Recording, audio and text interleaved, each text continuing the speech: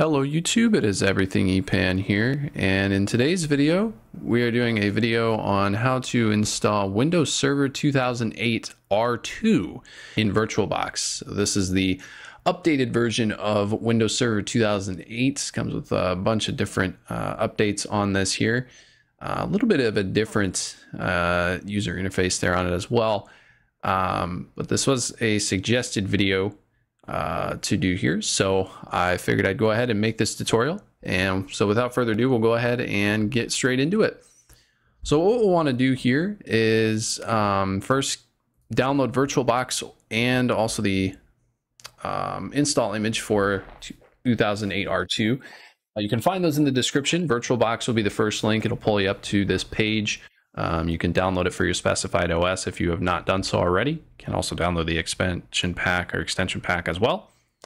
And then the second link will be a link for the image or the ISO for Windows Server 2008 R2. Now this is a 64-bit version of Server 2008, whereas I believe in my normal Server 2008 video was a 32-bit version I had used. So this is only 64-bit that I have and will be using for this tutorial. And again, that will be in the description below if you do need it as well. And so once we've got both of those downloaded there, or if you've already gotten a copy of it or have VirtualBox downloaded, we will go ahead and open up VirtualBox and should bring you up to your manager here with your VMs if you have any on the left side. But regardless, what we'll do here first, of course, is go ahead and go up to the top and create a new machine by hitting the new button. And I'm going to go ahead and call this just Windows Server 2008 R2. And it should automatically select the version to Windows 2008 64-bit. If for any reason it does it to 32-bit, you can just go into the menu and highlight the 64-bit. Or if it doesn't auto change it, you can scroll down in here and select Windows 2008 64-bit. Once that's selected and you've got your directory specified that you want to save your machine folder to, we'll go ahead and hit next. It's going to ask us for the recommended memory and RAM size here. I'm going to go ahead and change this from the recommended of 2 gigs to 4 gigs.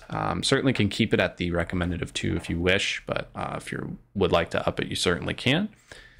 And then we'll hit next to confirm that. And then of course this will be the portion where we'll want to create the virtual hard disk. Recommended size, it does inform us here, would be 32 gigs. So we'll hit create for creating a new one.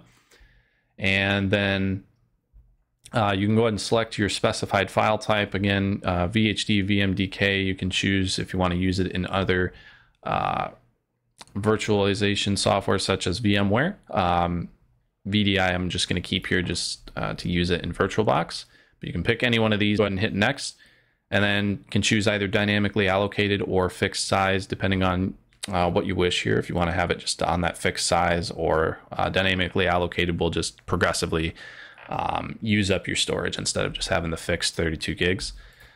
So pick your option there, hit next, and then we will go ahead and specify our capacity. I'm just going to leave this at the default of 32 gigs.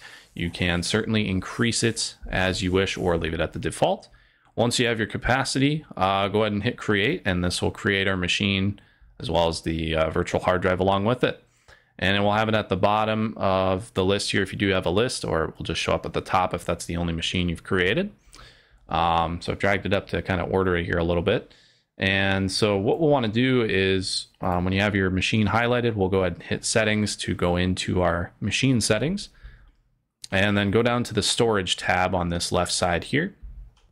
And then from there, you will hit the empty disk. You'll want to hit the disk on the right side after that. And we will want to hit choose a disk file. If you've used it previously, if you have the copy and you've used it previously, it may be listed in your recently used here, but for this instance, we'll just do choose. And then I'm going to go ahead and locate the ISO, and there it is right here. And then once it's in there, all we need to do is hit OK. That will save the settings and go ahead and slot that into that virtual drive there for the image. And then once all that is confirmed, we can go ahead and hit start to go ahead and start up our virtual machine. And we'll open a new window here, and we'll go ahead and let it boot up. It will bring us to the Windows is loading files screen, and then we'll come up with the boot screen here. Of course, looking similar to Windows 7.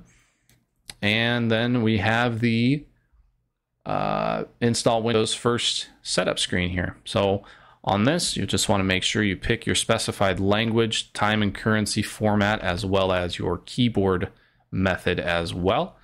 Once you've had your selected options here as needed, go ahead and hit next, and then just hit install now. It'll come up with a setup as starting screen here. And then should automatically bring us here to the version you'll want to install. You can pick any of these as you wish. The server core just does an install where you mainly do everything through the command prompt. Full installation gives you the full GUI interface. So I'm just going to do the standard full installation here. Again, pick as you wish here if you want to try the enterprise data center or web server, but I'll just do the Windows Server 2008 R2 standard full installation, and we'll hit next. It will come up with the license terms here, so we'll go ahead and want to hit the checkbox to accept the license terms and hit next. And then it's going to give us the option of either upgrading or custom. Obviously, we can't upgrade since there's no current OS on it. So we'll hit custom. Should bring us up to our disk 0 unallocated space of whatever capacity you have set it to. I had just left it at the default of 32 gigs. So we want to just make sure that is highlighted and hit next, and it will start with the process of installing Windows here.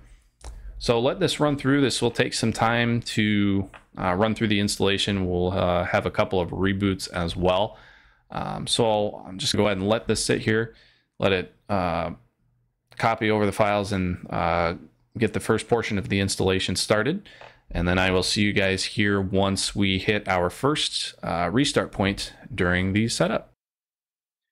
All right, so we have hit our first restart point here. So it will run through a countdown automatically, or you can go ahead and hit the button down in the bottom right to restart now before the countdown expires. And then it will reboot, and do not press any key to boot from the CD or DVD, or you will go into a consistent loop of getting through that first portion. So make sure it runs through that, and then it should come up to a blank screen here and eventually load up into the next portion here. So again, you'll see the boot screen, which actually looks like the Vista one this time around. And then it will go back into that same window as it was before. It'll do a quick registry setting update, and then it will go back to that completing installation portion. So again, just kind of let this run through here. Again, it will take some time, of course, depending on the computer hardware you have on your PC there.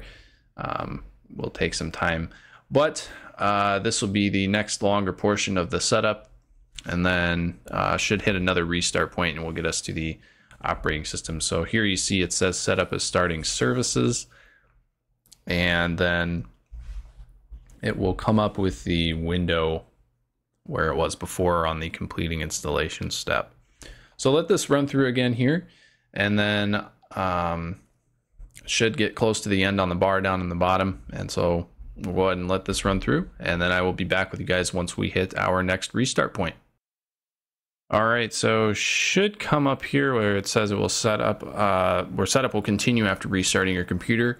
It will reboot, and again, do not press any key to boot from that CD or DVD. Again, it will just keep you going into a loop, and then it will flash a black screen here, and then we'll go to the next portion here on this. So again, it should do the loading bar down on the bottom. Once that goes away and this pops up, and then once that is finished through,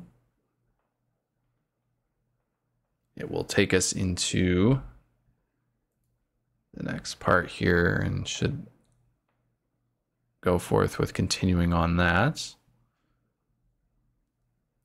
And if it sits in this blank screen here for some time, that's normal. It does do that on the installation at times. So we'll let it sit, it come up with the cursor as it does there. and then it will prepare the computer for first use, which this looks pretty similar to the Windows 7 setup, as it does this as well. So we'll sit here for a little bit, and then another screen should pop up eventually. So then we'll eventually pop up to a screen here that says that the user's password must be changed before logging on for the first time. So we'll just hit OK. And this is for the default administrator account that it has in here. So I'll just throw a password on this real quick. And then it should say changing password, and it should be changed if it's got the matching passwords on there. We'll hit OK. It will go ahead and log us into the default administrator account. Will be on preparing your desktop, and then should bring us to the desktop and those sorts of things, and open up the server manager here. So with that should conclude the tutorial here. If you guys did enjoy watching this, or if this had helped you out in any way for installing this version, certainly do leave a like on the video down below. And if you do have any future video ideas, certainly can leave a comment down below, and we'll go through those. And if you guys have any suggestions, and if you guys are not yet subscribed, you can certainly do that on the end screen at the end of the video, or you can hit it down below, hit subscribe, and hit the bell to be notified when I upload a video. So that again concludes the tutorial for installing Windows Server 2008 R2 in VirtualBox. Thank you guys so much for watching, and I will see you guys in the next video.